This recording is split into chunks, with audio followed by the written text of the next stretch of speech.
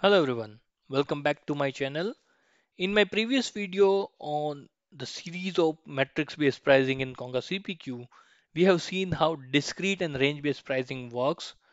Today we are going to explore other stuff like how cumulative range-based pricing can be set up in Conga CPQ.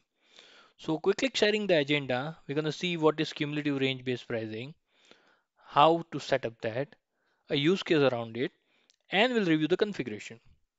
Now what is cumulative range-based pricing?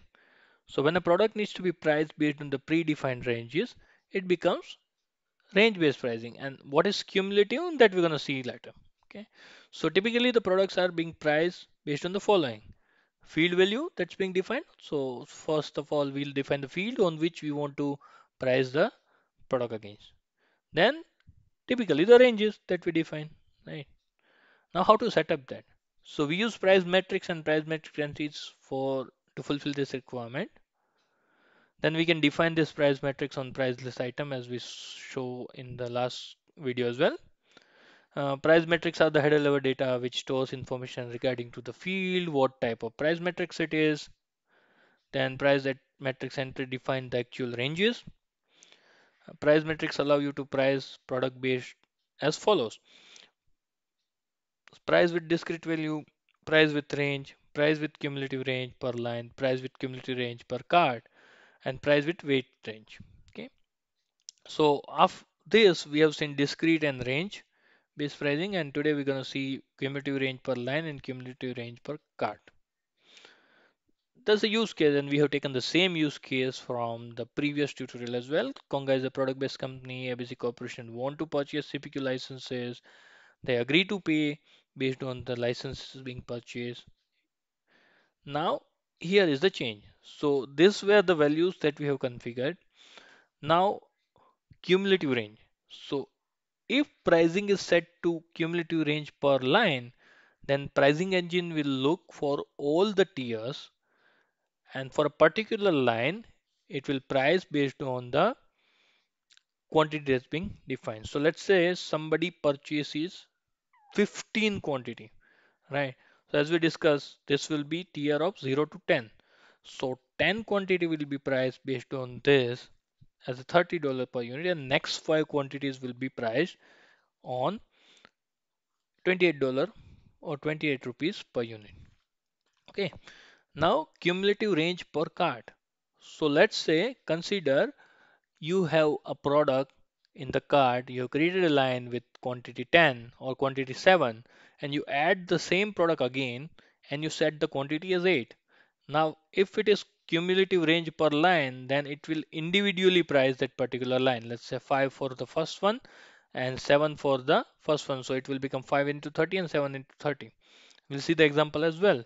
But if you want to convert it to, let's say 5 and 7, 12 quantity we have purchased.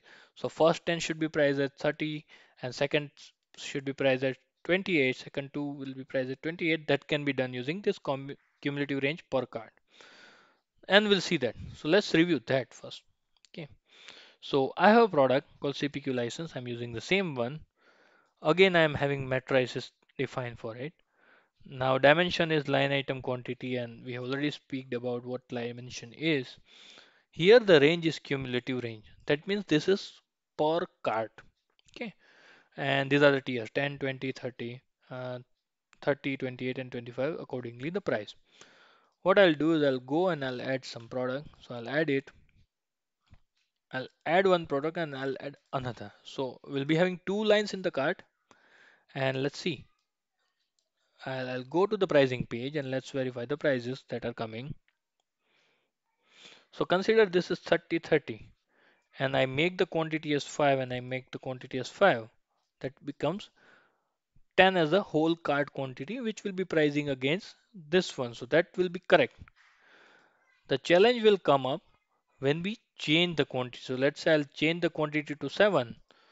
Now we'll expect this will be priced as 5 into 10, 150, and this will be priced as 7 into 7 into 30. This will be 5 into 30, this will be 7 into 30. Right. Let's reprise and let's see. So you see it got changed. 5 into 30, which becomes 150, then 5 into 30, which becomes 150, and then remaining two will be priced based on the second tier.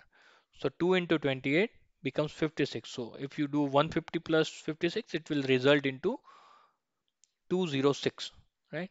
And we can see those steps over here. Let's say 5 to 10, 5 quantity evaluated, then 10 to 20, 2 quantity evaluated, right?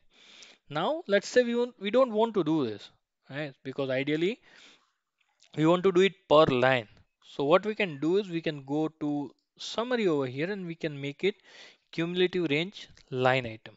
Okay. Now let's see the same example. Okay, so I'll just delete those tabs and I'll again add the products to cart, and again I'll add two products. So let me add one and one after another.